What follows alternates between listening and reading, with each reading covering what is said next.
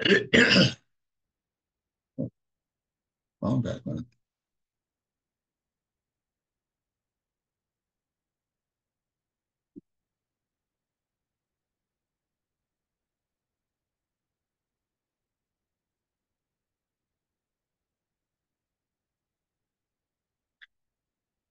Hey, Michael, how you doing today? Are you able to hear me?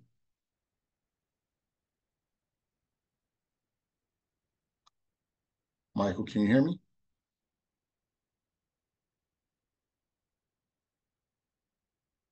I'm not able to hear you, Michael, if you're saying anything. Can you hear me now? Yeah, I can hear you now. I'm doing well, and yourself?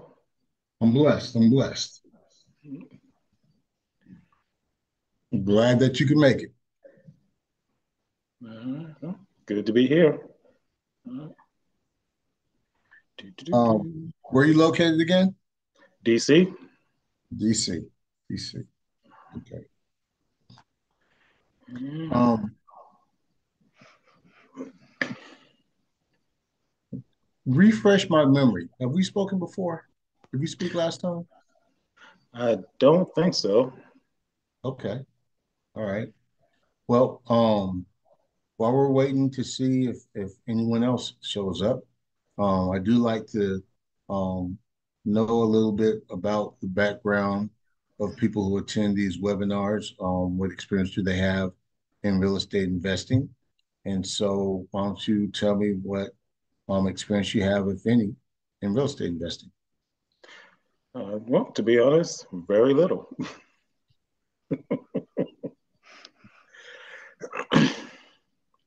All right. Well, then that will help guide my presentation this evening.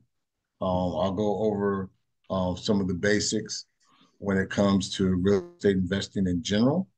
And then we'll talk about out of state real estate investing specifically. And then we'll end with why invest in Detroit and what type of benefit Okay. can the um, can the BNIC network um, bring you in your effort for out of state investing. Um, hmm and so you're in DC to where what's the average price for a house out there? Actually, I'm not quite sure. I'm thinking that the average is somewhere close to 450 to 500. Okay, that sounds about Yeah. comparable to where I am in California. I'm in North LA County. Okay. Um, down in the basin of LA, the average price for a house is, 800 going close to $1 million, right? Ooh. And so you'll see when we start going through some numbers how it becomes almost impractical at that point when we look at the rent that you can get for when the house costs that much, you just can't make it cash flow. Yeah. So So, just out of curiosity, with the increase in interest payments or increase in the Fed rate, has that really put a damper on anything in Detroit? um, no, it's not the segment that we deal in. So we deal near the bottom of the value chain where the average property Mm-hmm. costs $50,000. So we don't really Okay. use finance, right? So Okay. yeah, it hasn't um, changed or impacted what we do at one bit. Mm-hmm. Okay. So in fact, let me jump in right now and let's get started. I'm hearing an echo. Hold on just a second. Oh, wait a minute, that's not working.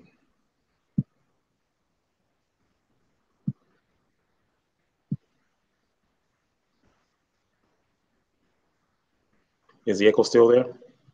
Let's see. Testing, testing. Nope, I don't hear it anymore. Okay. All right. All right. So let's jump into it.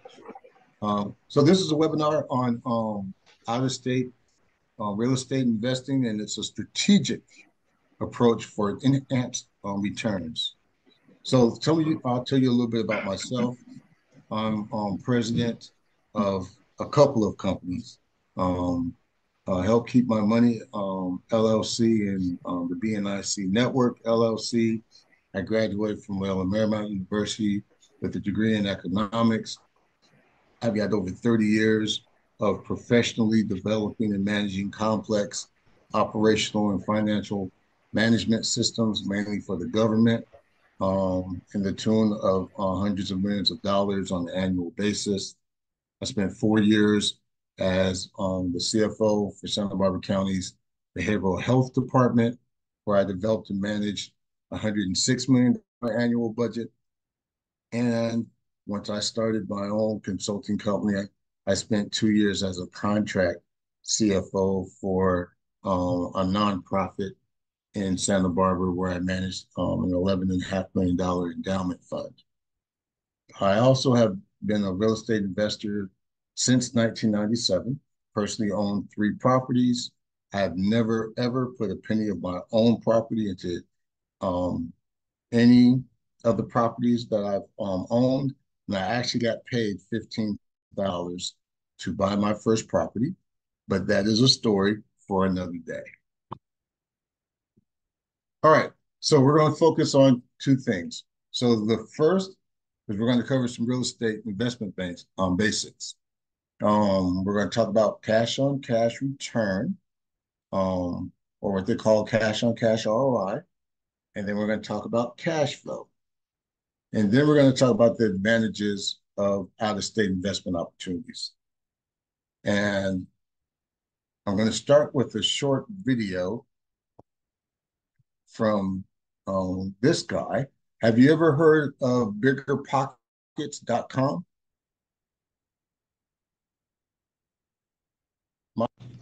You said bigger pockets? Yeah, bigger, BIGGER pockets. Yes. Mm-hmm. Okay. So this is the guy who started biggerpockets.com. It's been around forever. And I just want to make sure that I'm sharing my sound. So give me one quick minute.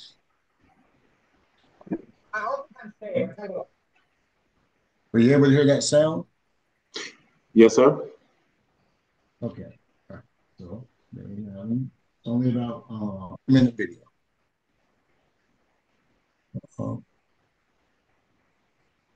Real estate deals. I would say I'm looking for 2 different metrics that I care about more than one of those is called cash on cash return. The other one is called total cash flow. You don't mind my hair, right? So those are the things I care about more than all the other stuff. But I would think that for cash return, what percentage of my investment am I making back every single, what percent of my money am I making back every single year in profit from the cash flow? And cash flow is like a dollar amount. How much per month can I actually make? Now, I'm trying to say that cash return, I aim for a 10 to 12%. That's what I want for a cash return. And I aim for between $100 and $200 a month in disconnected per unit. Now, the question was that I just got on a webinar is, what if the actual dollar amount looked pretty good, like achieved, like let's say I was getting $200 on a single family house, we'll call it, right? Let's say I was making $200, but I was only getting a 5% return. Would I do that? Great question. So here's how I look at that. If I'm just getting started and I'm trying to buy my very first home, and I'm only getting a 5% return, and I know that I have more money where that came from, I would probably do it just to start building momentum. As long as I was really confident in that number. Because I believe in the beginning, momentum is more important than your actual return on a single investment. The knowledge and experience you gain. Now that said, I would normally say the cash on cash return number, the percentage, is more important than your dollar amount. Now, why do I have two of those numbers? It's because without using both those metrics, you can manipulate it. For example, what if I had a property that was making me $200 per month, but that fits my metric, right? But it cost me $10 million to buy that property. That would be a horrible deal, right? So that would be a super low, like a 0.0001% cash on return. Now, on the other hand, what if I had a property that was giving me a 50% return on investment? Whoa, that's really good. But that just might mean I put $2 into the deal, so that almost a no money down deal, and I made back only $1 the entire year. I was making back like 8 cents a month. That's a horrible deal, right? I don't want to make 8 cents a month. That's why I want both these things. Now, generally speaking, I care more about my percentage return than I do my cash flow number, but I would like to have both those hit my metric. But again, I would be willing on an early deal just to build momentum to go a little bit lower than that. So hope that helps answer that question. If you enjoyed this video, make sure you give me the thumbs up below the video. And I guess follow me, us, Bigger Pockets on everywhere at Bigger Pockets, and me personally at Beardy Brandon over on Instagram. Thanks, y'all. All right. So let's jump right into it and talk about cash on cash ROI. So he explained what well, he really didn't explain what cash on cash ROI is, right? It's a mathematical equation. And so it's when you take the annual pre-tax cash flow and you divide it by the total cash invested and you multiply that by $1. So the annual pre-tax cash flow is the net income that a property generates in a year after operating expenses and mortgage payments, but before taxes. And then your total cash invested includes the initial down payment, closing costs, renovations or repair costs, paid in cash. It's the actual cash that you come out of your pocket. So we're going to use two examples. So I live in Lancaster, California. Average house up here is about $500,000, and that house will rent for about $3,000 a month. So if you're going to finance that house and you're going to only have to put down 20%, even though on investment properties, you generally need to put down a little bit more, but keep the numbers simple. We'll say you put down 20%. So that's $100,000 plus closing costs are another $10,000. So you'd be out of pocket $110,000 total cash invested. And in this scenario, where it's assuming you don't have to do any renovations or nothing like that. And then you rent it for $3,000. Well, in order to calculate what your annual pre-tax cash flow is, let's calculate it first on a monthly basis and just get an idea of what's going to be. You're going to take that $3,000. First thing you're going to do is you're going to subtract that mortgage payment, right? So you got that principal and interest, which is at the time we did this, mortgage rates were around 7%. So that'd be around $26.61 per month. And that's before we get into taxes, insurance, and property management costs. And so you will quickly see that at $3,000 a month, that your cash on cash is going to be negative. And here's an important factor, Mike, if you don't get anything else out of this, here's a cardinal rule. Never, ever, ever invest in a buy and hold property if it has negative cash flow. There will be people who will try to say, oh, and we're betting on appreciation. Well, there were people who in 2007 bought houses in California and bet on appreciation also. And in 2008, they got wiped out. And so I'm just telling you from a risk management perspective, if it doesn't cash flow from day one, walk away from it. There's too many opportunities throughout the United States of properties that will cash flow from day one. Unfortunately, along the coast, both West Coast and East Coast, most properties will not cash flow positively. They're just too expensive compared to the rents that you can charge. So let's look at a Detroit example.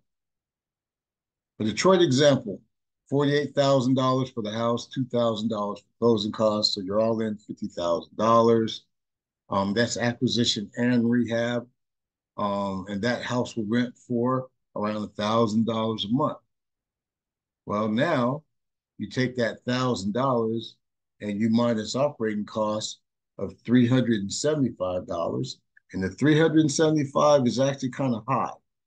Okay, but for the ease of calculating our numbers, we're going to use 375. Leaves you with $625 a month, which is $7,500 a year.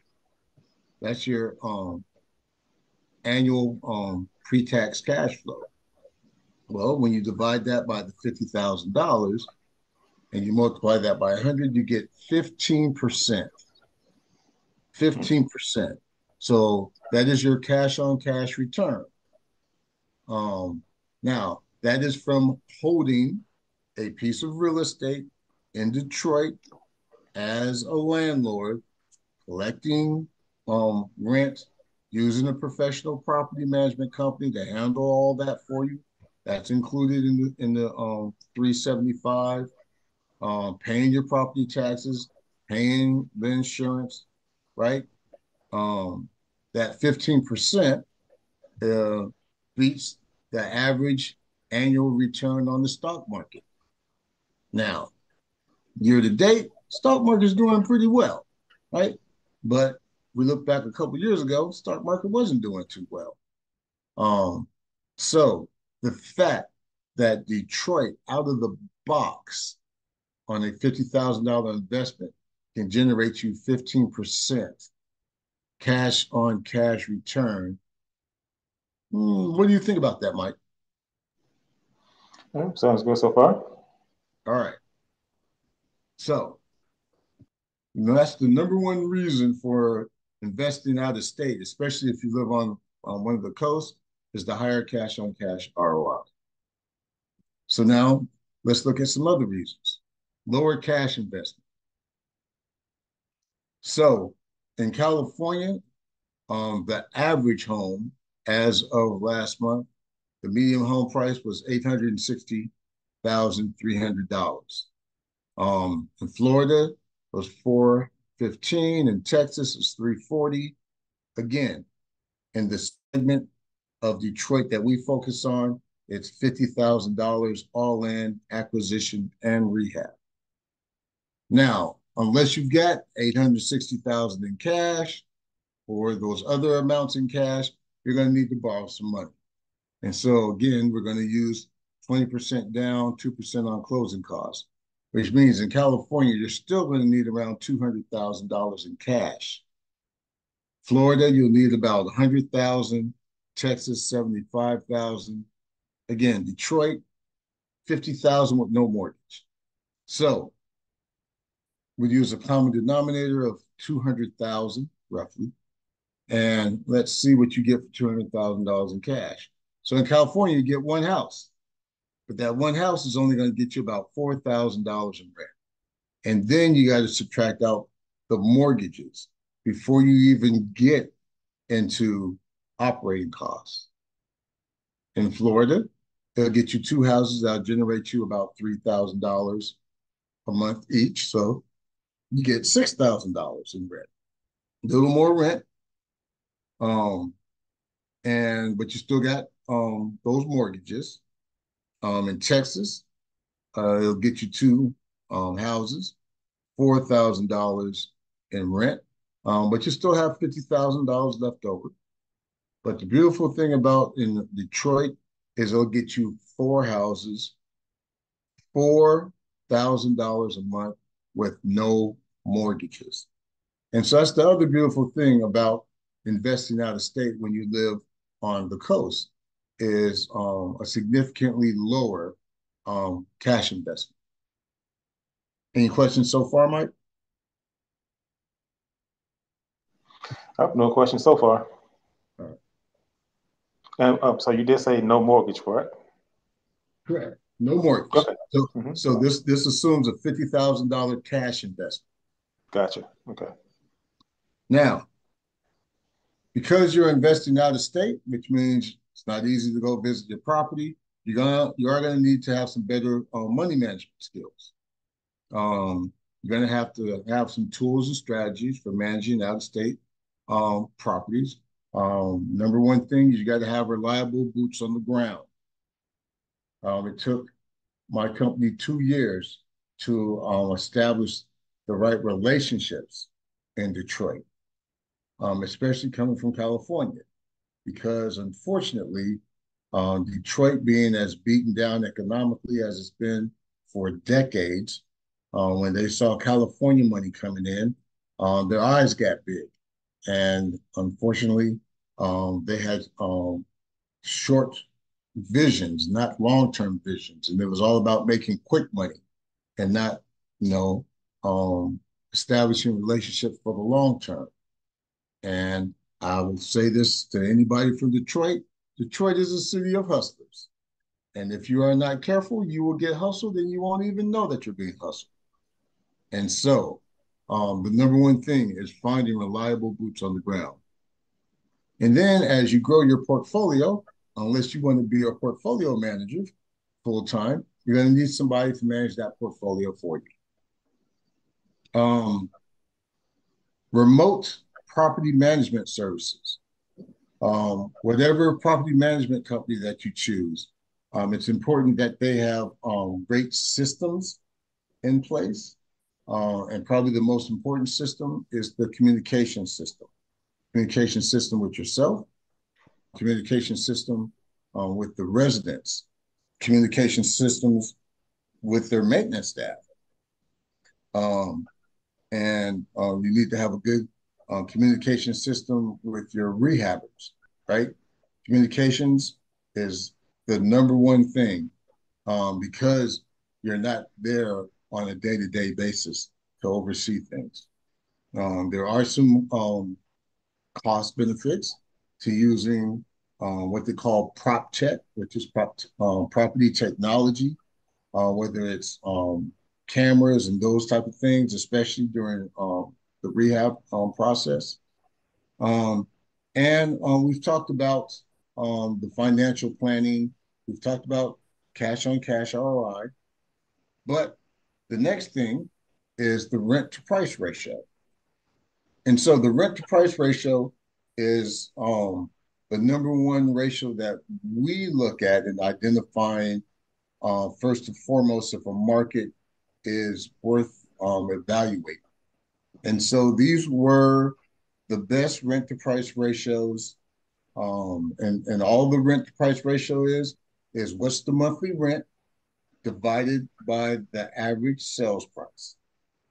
And what that tells you is for every dollar that you invest, how much rent is it generating for you? And so the higher the percentage, the more effective it is as a cash generating machine. And so when you look at this list, you'll notice they are either all in the South or they're all in the Midwest, right? Jackson, Mississippi is number one. It's the only one that's above 3.0. And then we go into Montgomery. Baltimore is on the East Coast. Baltimore is an outlier. But then we got Toledo, Detroit, Cleveland, Shreveport, Dayton, Kansas City, and Peoria. I would say outside of Detroit City proper, Ohio in general is the second best market in the United States. And so even though Detroit shows number 5 on here, there are specific zip codes in Detroit that we really focus on.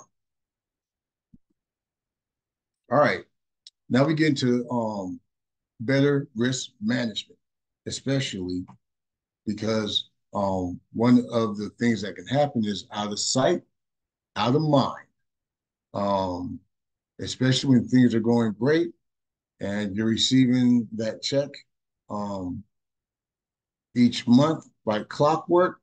It's easy to not forget about the things that you should be doing, like semi-annual inspections and those type of things, right? And we already talked to you about how it's easier to get hustled out in Detroit. Um, diversification is a good risk management strategy, spreading your money over more properties. So what we saw is with that $200,000, if you have in cash, you only get one property in California, two properties in Florida. I think it was three properties in Texas, but you can get four properties all cash in Detroit. So not only is it a lower cash investment, but you're able to spread your cash over more properties. And diversification is a great risk management strategy. But you do need to understand the legal and regulatory considerations in each state and which jurisdictions are landlord friendly versus tenant friendly. So in California, very tenant friendly. And we have some cities that are extremely tenant friendly. Detroit, the court systems since COVID have turned more tenant friendly. And so because of that, we've had to change some of our strategies. And this really is where the relationship with the property management company that we use, which is Great Lakes Property Management, comes into play. They've been doing this since '06. They have more than 300 properties under management, mainly for out-of-state investors. And they focus on the lower end of the value chain, Section 8 properties. And because of COVID, they no longer recommend entering into 1-year leases with cash paying tenants. Here's the reason why. Because if a cash paying tenant during the year decides that they're not going to pay anymore and you have to take them through the eviction process, the courts are now very lenient and they will give them multiple opportunities to and extensions before you actually get that eviction notice. And so you may spend 3, 4, 5 months in court proving that the tenant's not making an effort to pay their rent before you can actually evict them. Versus if you have a month-to-month lease, then they don't have that same leniency because, hey, your month is up, it's time to go. So that was a strategy that they learned after COVID. And then, of course, you want to always make sure that you're properly insured. And so we're mainly talking about landlord's insurance because what insurance does is it shifts the risk away from you as the landlord, shifts it to the insurance company. You pay a premium for that. So that's one way of protecting against unforeseen expenses. The other way is setting aside money into a reserve account. And we specifically put money into a reserve account each month to cover maintenance costs, to cover a vacancy rate. So when the property becomes vacant, now you have what are called turnover costs. Turnover costs are basically preparing the property for the next tenant, right? You got to repaint it. You may have to get new flooring. Hopefully the tenant hasn't done any serious damages to your property. Um, but there's almost always some turnover costs associated with a vacancy.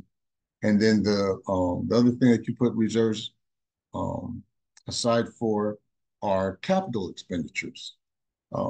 Those have to do with replacing the systems of the house. So the roof, the piping system, the electrical, the major systems of the house, the water heater, the HVAC, right? What we call CapEx. Um, and that is the conclusion of this first part. And so we went over the real estate investment basics. We talked about cash on cash ROI and the importance of that and cash flow.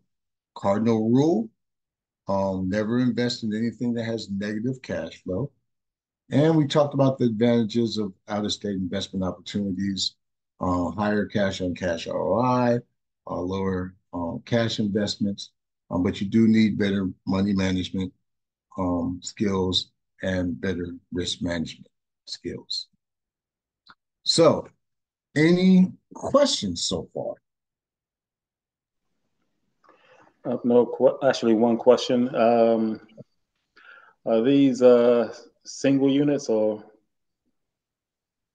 So the basics that I went over today apply to what's called single family residential, but single family residential is 1 to 4 units. So it covers single. So it covers, your regular, one, um, uh, what we call single family, but duplexes, triplexes, all the way up to quads. Okay. All right. And just out of curiosity, have you noticed a spike in insurance premiums over the last few years? So in Detroit, we were expecting a significant increase in our insurance premiums, but we didn't see them. And Detroit also has a special program specifically for landlords, where you can basically get just liability insurance for like $40 a month. And then it's a matter of your fire insurance, right? That's your other thing. And believe it or not, a lot of landlords just roll the dice when it comes to the fire insurance. I don't recommend it. I do not recommend that. Now, once you get, to a certain size and your reserves get to a certain size, then yeah, then you can start, you know, taking a higher level of risk, because unless if you have a portfolio of 100 homes in Detroit, but you have enough in reserves to replace 10 at one time, then you're basically at that point almost like self-insured. And there's some self-insurance programs and models that you can run, um, and where it makes more sense then to say, hey, I've got enough set aside and I can invest those funds where it's more cost effective than me continuing to pay on insurance policies and paying insurance premiums. But when you start off, oh, you definitely want to go ahead and pay those, get the minimum insurance that's required for you to cover your liability insurance, and to be able to, if there is a disaster, to be able to that you're not, totally out of your, the hard money that you put into it. Does it make sense? Yes, sir. All right, so let me jump right on in to the second one, which is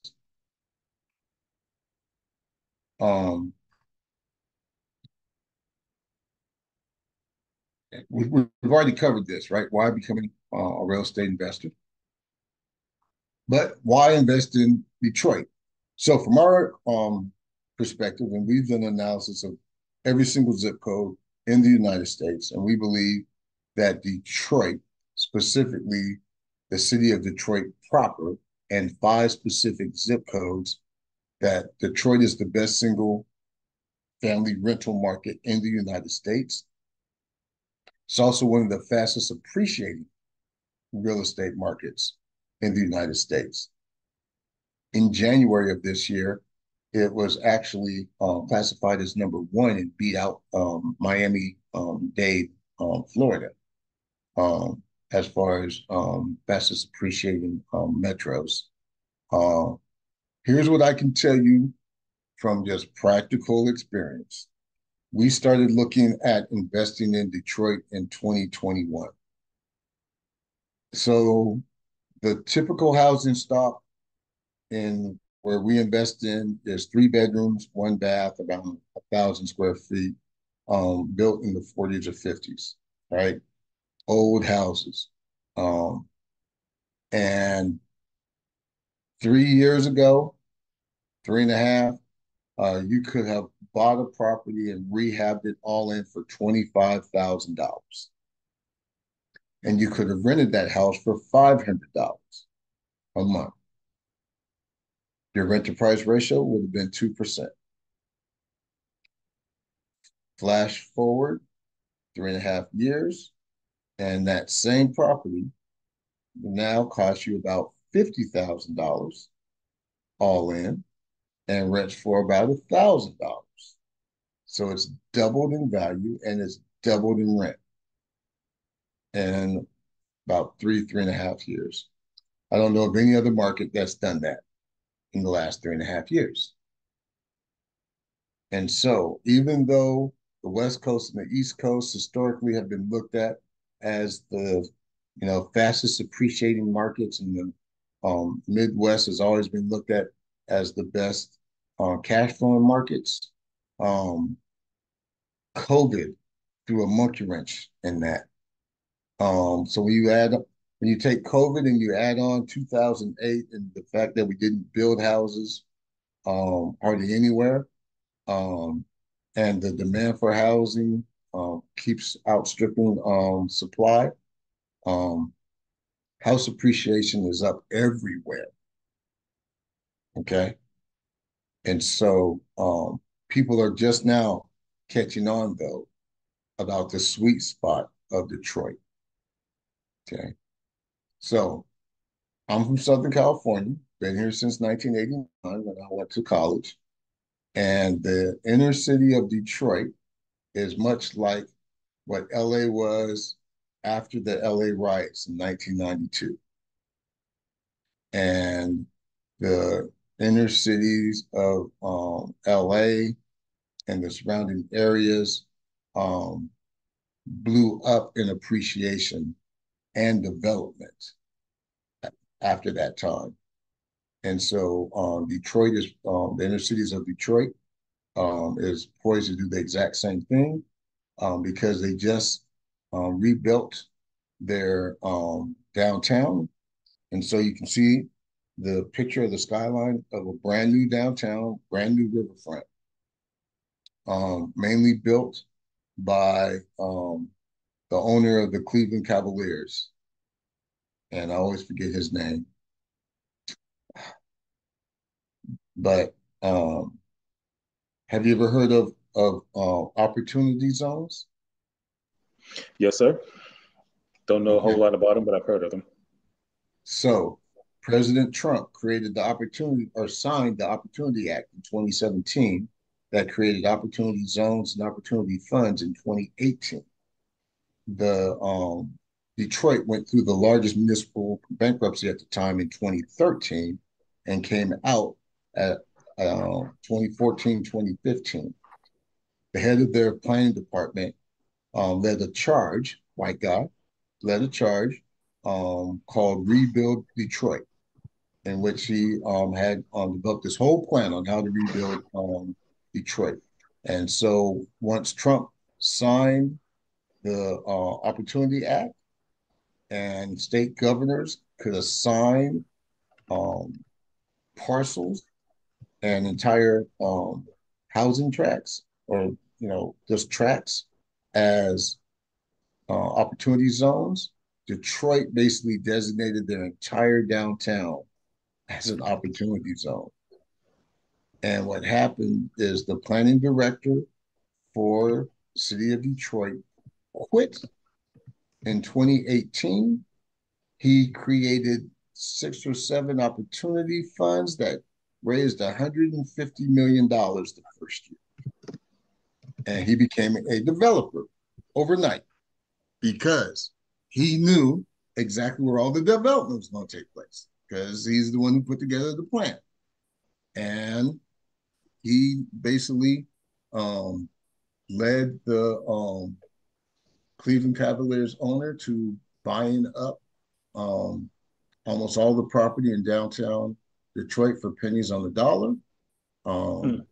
sold it off, redeveloped it, built new um, skyscrapers, office towers, sports facilities, um, Quicken Mortgage moved their um, headquarters there and turned it to Rocket Mortgage. Other financial services companies soon followed, um, and um, and so Detroit, brand new downtown.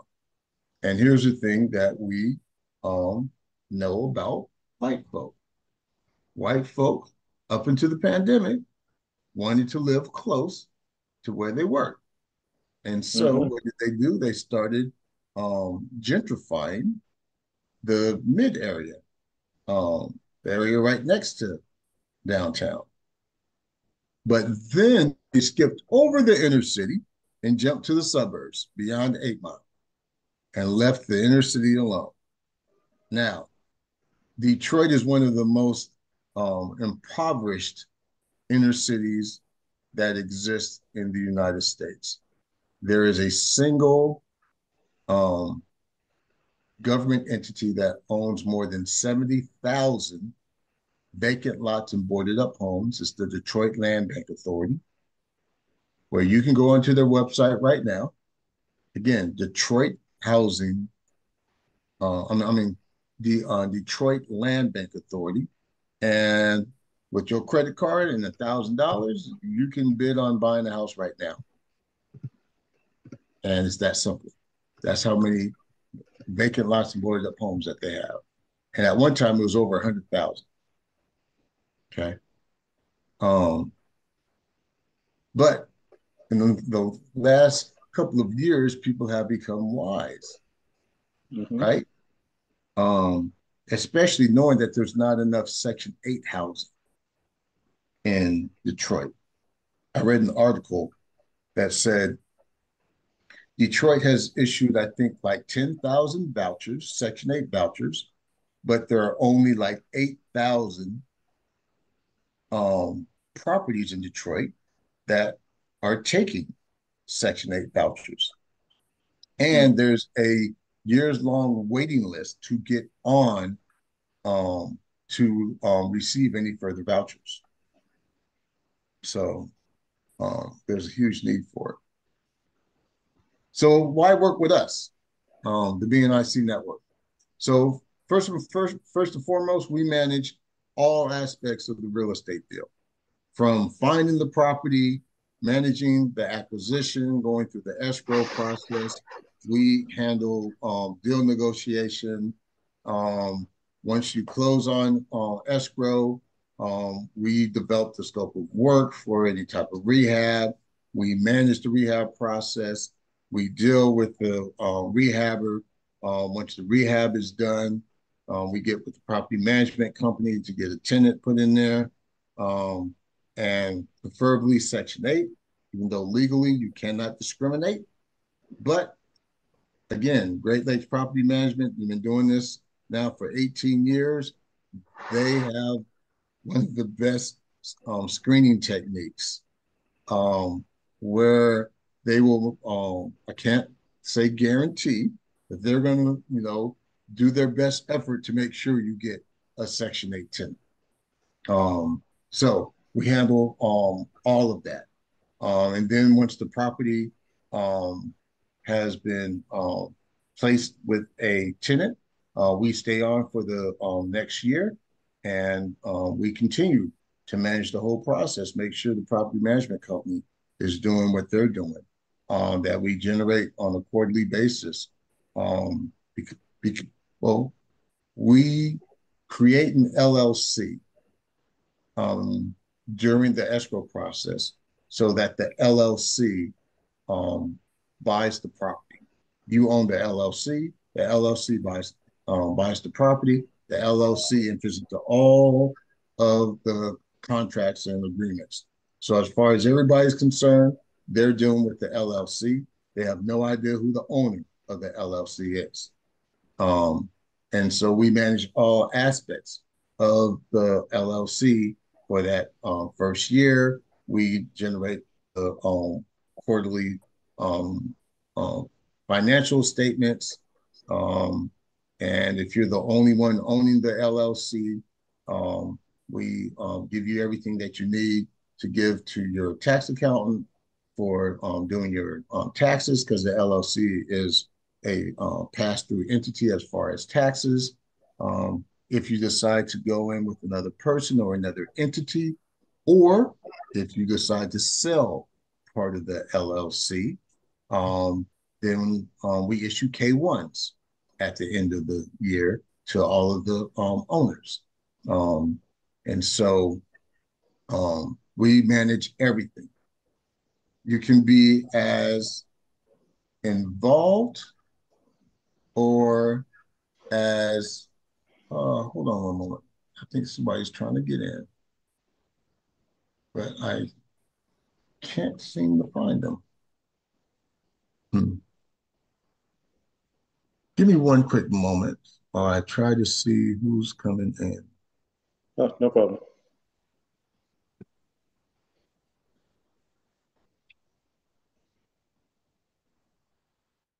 I'm not seeing nobody.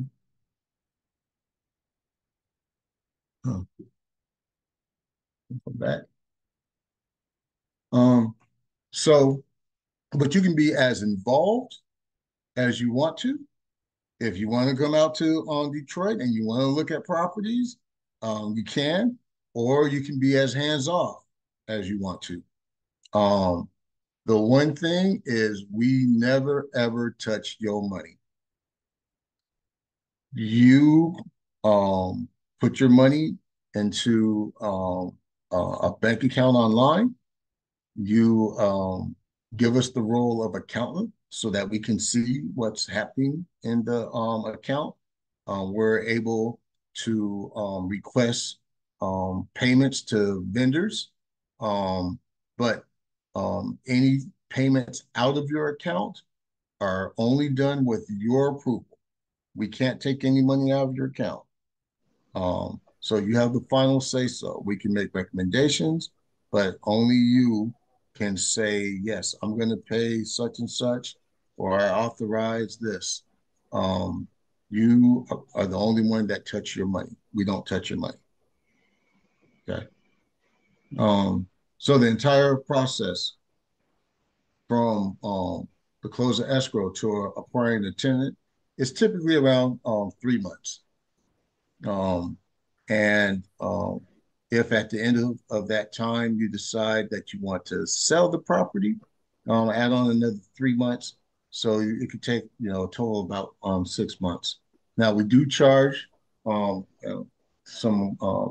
2% fees. We charge 2% on the purchase, 2% on the rehab expenses, 2% on the gross monthly rent, and 2% on the if you just actually I'm sorry, it's 4% if you decide to sell it within our network. Um, but we make the bulk of our money on the back end. Okay, whether you Mhm. sell it outright or you sell a large percentage of the LLC, because it's in an LLC. Um, we actually prefer not to sell the property, but to sell the underlying ownership of the LLC. Okay. And we put our money where our mouth is. We offer you a preferred rate of 10%. And what that means is you get to keep 100% of the profit up to 10% of your investment. And everything after that, we split 50-50. So if you Mhm. invest $50,000, then the first $5,000 of profit is 100% yours. Anything after that, then we split 50-50. If for whatever reason we don't generate at least that $5,000 in profit, we don't make any money off the back end. And as much as we enjoy doing this, we are not doing it for altruistic reasons. We are Mhm. doing it to generate profit, um, to encourage people to um, recycle their money, right? And we'll show you how much you can make as a traditional investor. So what we tell people is that we create turnkey rental investment properties on behalf of the investor. Um, Again, you need $50,000. We also recommend $5,000 for contingency. So let's just say $55,000 available. Again, you get 100% of the profit up to 10% of what you invested. Anything above that is split 50-50. And so, excuse me, the traditional investor, um, our minimum amount that we look at selling an LLC for is $75,000. And that would be to someone in our investor network. And you might ask, well, how do you come up with the number of 75,000? So it's based on the average annual cash flow. Goes back to that $7,500 a year number, right? So if you want to understand from a cash flow perspective how valuable is a property, you take the average annual cash flow and you divide it by what's called a cap rate. A cap rate is simply at what rate does an investment um, create free cash flow per year. And so if you buy a bond for $10,000 and it um, pays out um, $500 in a year, it has a cap rate of 5% because it generates $500 per year. That's its capitalization rate. That's all cap rate is, right? It's how much free cash flow does an investment generate per year. And so here in Southern California, an acceptable cap rate for residential investors is 3 to 4%, which means if I invest $100,000, I'm happy with getting $3,000 to $4,000 in free cash flow. Okay. That means if I invest $50,000, I'm happy with getting $1,500 to $2,000 a year in free cash flow. So what happens when I tell an investor that I can get them $7,500 a year in free cash flow? Well, they're willing to pay a lot more money for that free cash flow. And so for our investors in our network, we use what's called a 10% cap rate. We tell them, hey, we can get you, a 10% return on your money. So Um, for $7,500 a year, you need to pay $75,000. And so the math works out real simple, right? So if we sell it for 75,000 and you went all in for 50,000, so that means $25,000 in profit. You get the first 5,000, so that means there's $20,000 to split. You get 10, we get 10. So now you got the first five, and now you get another 10, which means you get a total of 15,000. And so that $15,000 on your $50,000 cash investment gives you a cash on cash ROI of 30% over a 6-month period. I'll say that again. That's a 30% cash on cash ROI over a 6-month period. That kills the stock market. Now, you say, okay, Mike, sounds too good to be true. What's the worst case that could happen? Worst case that could happen is we can't sell it. And you're forced to hold on to it.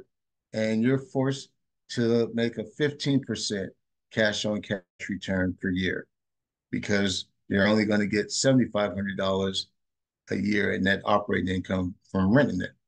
That's the worst case. That is literally the worst case. So, based just on that right there and what you've heard so far, what do you think so far? I'm still with you. All right.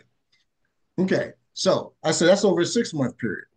So you took your 50,000 and you turned it into 65,000. Now, what's the next move that you should do? You should take that $15,000, set it aside and not spend it. That's the crucial thing. That's self-discipline, not spend it. Take your original $50,000 and let's do it again. Invest it again, go through the exact same thing. And in another 6 months, what'll happen? You'll have another $15,000. And so that means in 1 year, off the same $50,000, you will have generated $30,000 in profit. Oh, well, let's see, Mike. Now, on an annual basis, that's a 60% cash on cash return without using any leverage, without using any loans. And that's the beautiful thing about this model, right? It's math. It's math and it's risk management. How do you manage the risk? We developed a model that has low risk, high return. But as more people learn about it, as more people buy up properties in Detroit, they will push the prices up. And as they push the prices up, the ROIs will come down. Okay. All right. So that's from the perspective of a traditional investor who has $50,000. Well, there's also what's called a retail investor. A retail investor says, Mike, look, either I don't have the $50,000, I don't want to risk the $50,000, or I don't want to wait 6 months to get my return. Well, we call you a retail investor then, right? You just want to purchase the turnkey retail investment property once it's already been rehabbed and it's already generating monthly cash flow.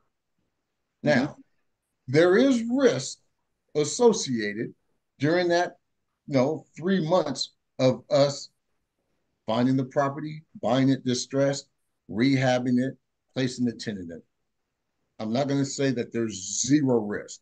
What I can tell you is that we've developed a risk management system that minimizes the risk, identifies it, and uses processes, procedures, as well as algorithms to severely minimize those risks, in addition to being associated with a company on the ground that has 18 years, more than 300 properties of doing this. Mm-hmm. Okay. Um, so, but there's a lot less risk if you buy the finished product, right? So that's a retail investor. Yes, less risk. You're also going to get less reward. Those who take Mm-hmm. the greatest amount of risks get the greatest amount of reward. Those who wait until all the risk is alleviated, you're still going to get a handsome reward, just not as much. And Mm-hmm. so this is again where you can get that 10% cap rate, 10% return, right? You invest $75,000, you get $7,500 a year, but it's an already performing asset.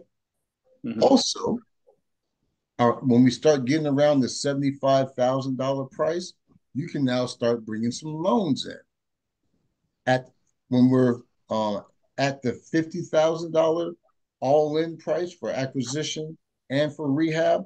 There aren't any traditional lenders that's going to lend you $50,000 for that. Okay, the loan amount is too small, they say, for the amount of work they have to do. It's the same amount of work whether it's 50,000 or whether it's 500,000. It's the same amount of paperwork.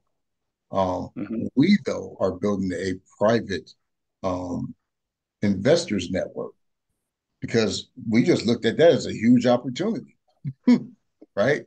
And so we are building our own, it's called a closed private investors network, where we will be able to bring loans and we'll be able to bring a lot of leverage to where you'll only need to bring $5,000 and be able to borrow $45,000. And when you start bringing that amount of leverage, what leverage does is it increases the profit by a factor of the leverage. So if you Mm-hmm. leverage 10 to 1, your profit increases by 10 times. So that 30% turns into 300%. Mm-hmm. Okay. Um, and because we are the ones that are managing the entire process and managing the risk, we basically underwrite the entire loan because of our processes. It puts us in a very unique position because we'll have our own internal lending program. So we'll probably be rolling that out beginning of next year. Mm-hmm. But in the meantime, as a retail investor, once you hit 75,000, it does open up some opportunities. Um, And if you're outside of our network, hey, we're going to sell it to you.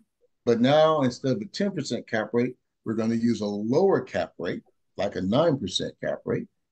And when we use a lower percent cap rate, the value goes up. Mm-hmm. So still $7,500 a year of net operating income. But when you divide that 7,500 now divided by 9%, now the value of the property is $83,333. That's when we sell it to somebody outside of our network. Mm-hmm. Okay. And then the final part is because we're buying the properties in an LLC, we're actually able to offer fractionalized ownership because we can take the LLC and we can chop it up into member interest. And so we're doing that with the property that we have right now, where we're selling it in chunks of $500. So the minimum investment is literally $500. Um, and it's a win-win-win situation for everybody involved because the owner of the LLC, um, in this case, it's a woman from LA, had never been to Detroit, had never owned um, investment real estate in her life. She put down the money, bought her first house, is generating $7,500 a year in net operating income. And she says, Mike, I want to sell 90% of the LLC. And we set it up to where she'll remain in, and she'll continue to own 10% and she'll remain in control of 100%, right? Everybody else is just along for the ride. And she'll plan to hold it for 2 more years until this performing asset continues to perform a little bit longer, because the longer a performing asset continues to perform at the rate it's performing, the more valuable it becomes, which means the lower the cap rate. Okay. And so she priced it at a 9% cap rate. So she priced her property at around $84,000. She's basically raising $75,000. So she's raised a little bit over 35, close to $35,000 so far. And so she's around halfway. And she's going to be basically getting her money back that she invested, plus her profit, still get 10% of the cash flow every quarter, still get 10% of the future appreciation, and she has 100% control over it. She has the best of both worlds. And she's allowing other people to be able to participate in this for as little as $500, and they're earning 8.5% return per year. And in 2 years, if she sells the property using a 7% cap rate, to where now she's selling the house for over $100,000, they'll get another 25% return on the back end. And here's the interesting thing, and another reason why we picked Detroit. Detroit has the highest population of Arabic-speaking people in the United States. Okay, and so there's a huge influx, millions of dollars coming in from the Middle East to buy up rental properties in Detroit, and they're willing to pay a 7% cap rate because that's what they're used to getting back in the Middle East. But they see U.S. Properties as appreciating at a quicker rate than in the Middle East, and being more secure. So there's an influx of Middle East money. Right? So it's like Detroit is like the perfect storm. Right. Things.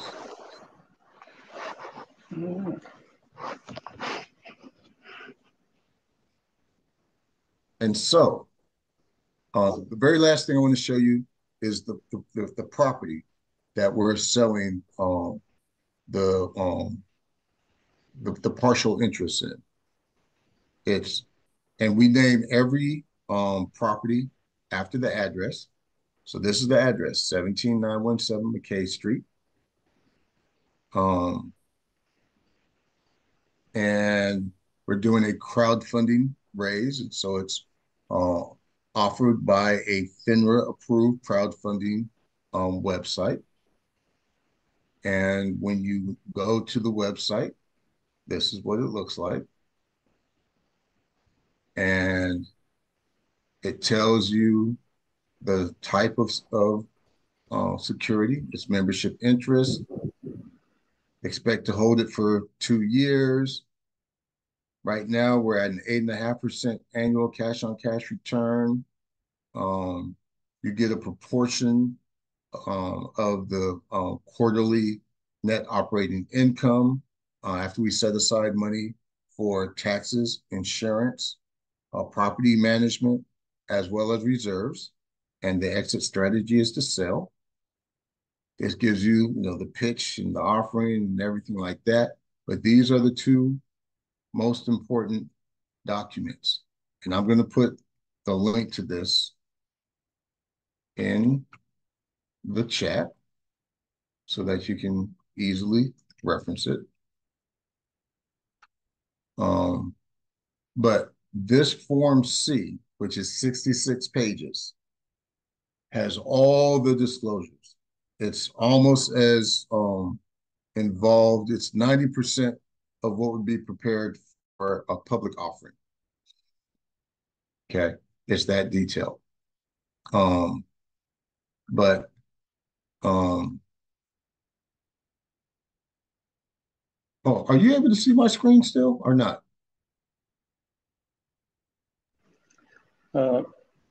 What are you showing? Because I do see you. Oh no, I was actually showing you the um. This is the flyer. I'm sorry. Oh, This gotcha. is Oh. yeah. This is the flyer for our 17917 McKay Street property. Okay, and then it has the link to the website that's hosted on the crowdfunding website, which is a Black-owned, FINRA-approved crowdfunding uh, company. And then this is what the website looks like. And then this is a snapshot of the offering.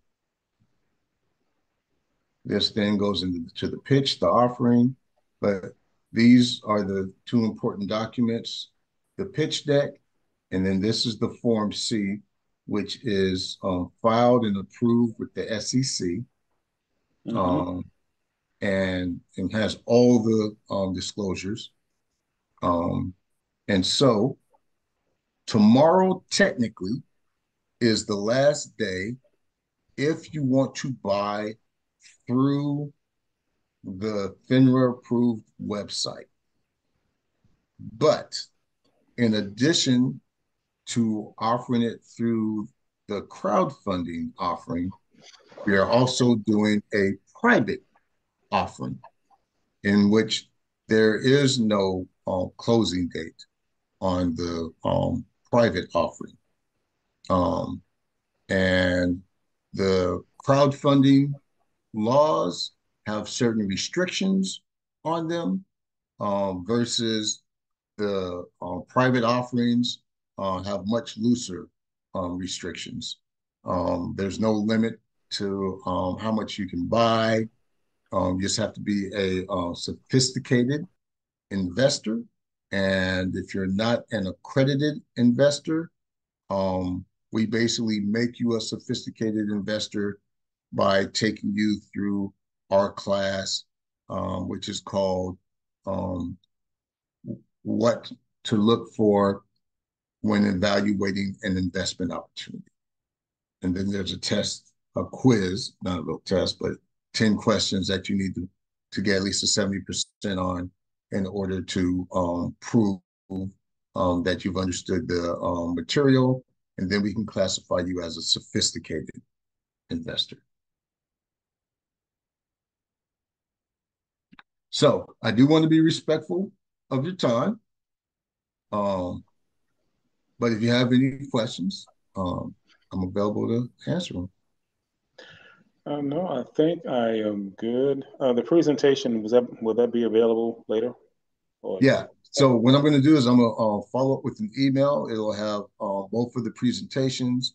It'll have the flyer. It'll have the link to the crowdfunding website. So yeah, it'll have all the information as well as a link if you want to, have a follow-up one-on-one Zoom session to discuss any further. All right, I think I'm good.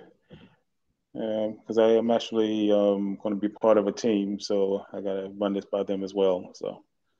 Okay, and then what I'll do is I'll also shoot you the link where this will be uploaded onto our YouTube channel, and so they'll be able to view this and previous webinars. because each webinar is slightly different according to the Mm-hmm. participants.